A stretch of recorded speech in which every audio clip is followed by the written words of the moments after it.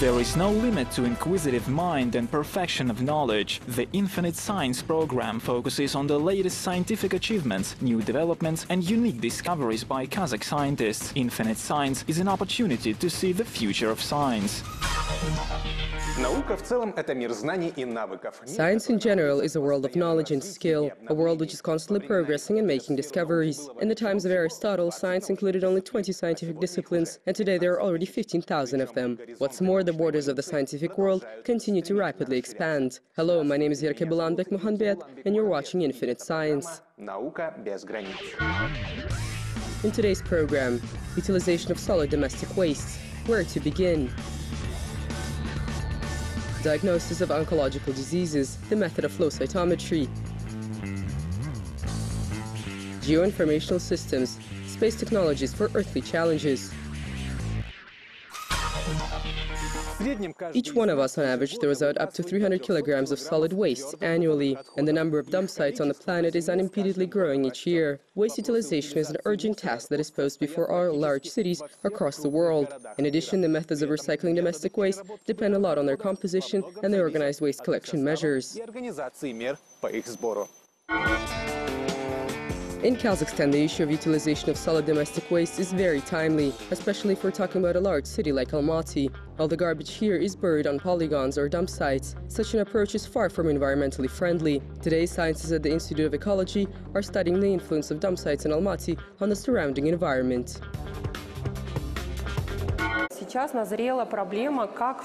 Today, it is about time to do something in order to diminish the influence on the surrounding environment. First and foremost, this concerns the problems and management of utilization of domestic wastes.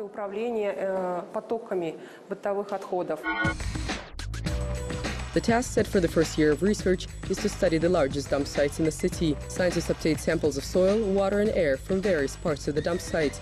After the analysis, quite depressing results were obtained.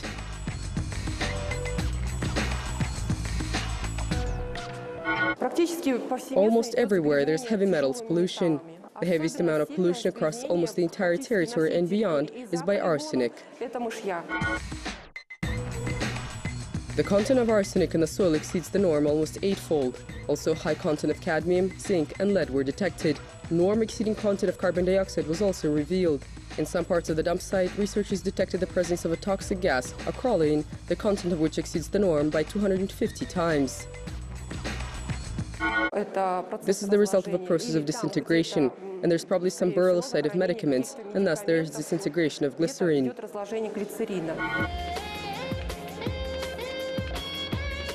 All the results show that the dump site is irreparably harming the surrounding environment. Scientists intend to continue studying the other dump sites in Almaty and to compile a map of pollution sources. The analysis of obtained data will serve as a basis for the further development of effective mechanisms of managing solid domestic waste. First and foremost, this will entail a new policy for waste classification, as well as proposals for the construction of waste processing plants.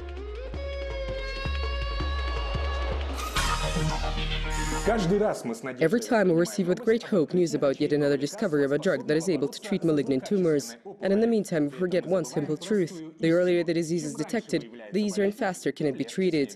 That is why diagnostics of cancerous diseases is a question of life. The entire world scientific community is looking for a solution to this problem, including Kazakhstani scientists.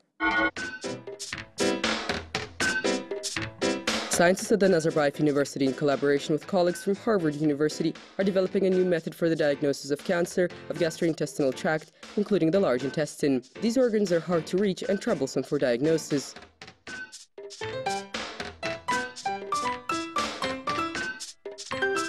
There are the traditional methods, such as endoscopy, colonoscopy. They're quite invasive and painful. That is why, in order to avoid this, we just want to be able to take a person's blood and examine it.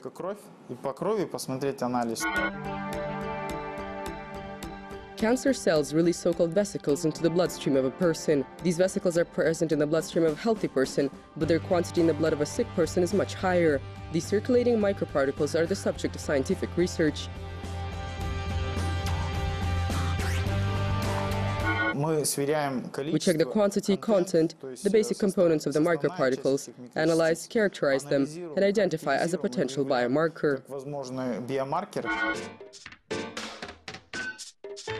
The idea to study microparticles as biomarkers is not new. The innovative aspect of the research of Kazakhstani scientists is that they've employed the method of flow cytometry. This technology allows to get more clear information about cell activity. A high-powered apparatus, a flow cytometer, is capable of investigating each individual cell in the bloodstream and analyzing it based on 21 parameters. The principle of its operation is based on the registering of fluorescent signals from each cell.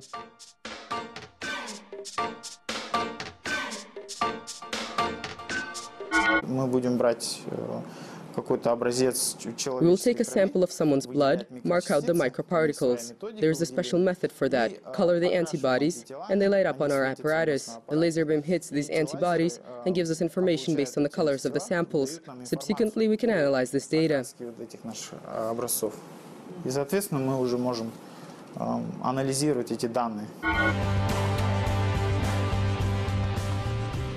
This device significantly improves the efficiency of the work of the scientists, the new method for the diagnosis of gastrointestinal cancer, and will allow patients to go through diagnosis analysis pain-free. What's more, it is possible not only to diagnose cancer in its early stages, but also to determine a person's predisposition to it. This gives them time to take the necessary measures and hence improve the chances of a good outcome.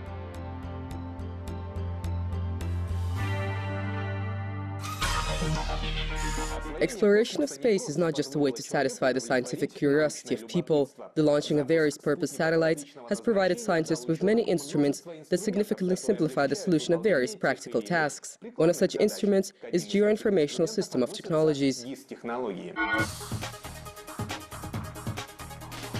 Geoinformational system of technologies combine possibilities of Earth remote sensing and graphic visualization of space data. Such technologies carry great prospects for resolving various tasks in different fields. First and foremost, they are of great importance for the development of practical sciences: geology, geodesy, cartography, ecology, and agriculture.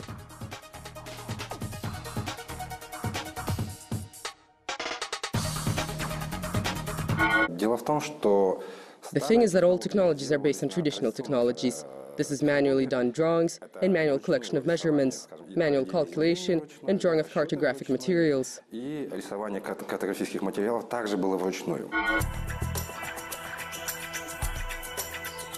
Now modern technology is allowed to create digital geological maps in 3D format. This allows to obtain more information of various objects, to analyze and determine their practical value. Work in this sphere is being conducted in many scientific centers of Kazakhstan, including at the Kazakh Agro-Technical University. Today, its researchers are working on converting the old database of cartographic data into digital format.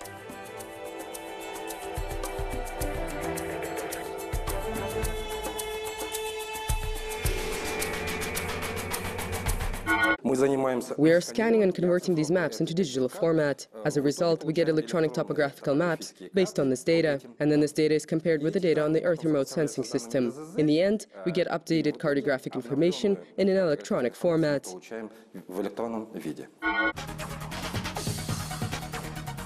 The Earth remote sensing system within the framework of the Geoinformational system of technologies bears practically unlimited possibilities. With the aid of low orbital satellites, it is possible to observe the state of the surrounding environment, to realize cartography of hard-to-reach places, to conduct spatial exploration of mineral deposit fields, to design roads, to monitor agricultural territories and crop fields.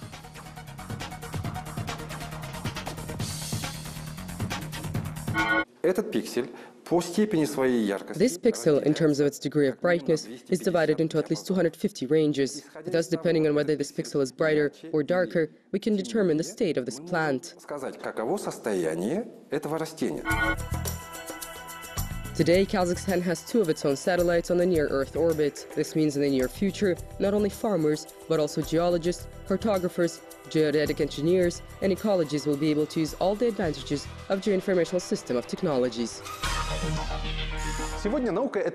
Today, science is no longer a Pandora's box, and this concerns not only predictions which are becoming more accurate and detailed, globalization, integration, accessibility of scientific information. This is the reality of modern science. Whether this is good or bad is a topic for another discussion, but it is certainly clear that the world of science now has less and less borders. You are watching Infinite Science. My name is Irke Bulanbek Muhanbet. Until next time.